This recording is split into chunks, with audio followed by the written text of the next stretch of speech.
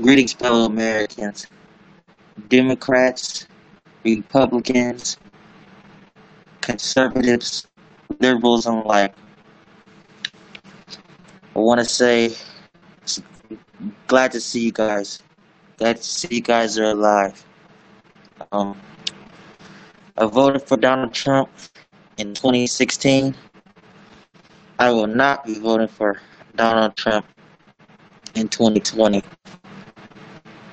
Um, I have nothing against Democrats, but I will always love Republicans because we are the party of Lincoln.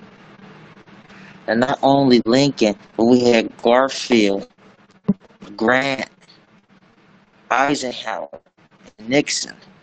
These are all people who fought for blacks and civil rights, working with Democrats together as Republicans, working with Democrats to put our minds together and solve the issues of this nation.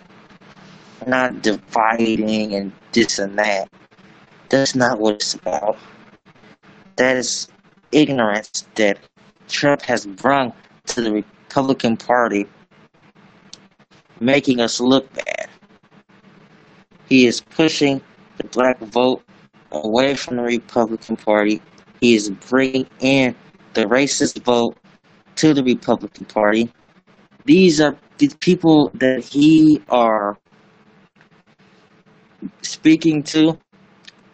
They're not even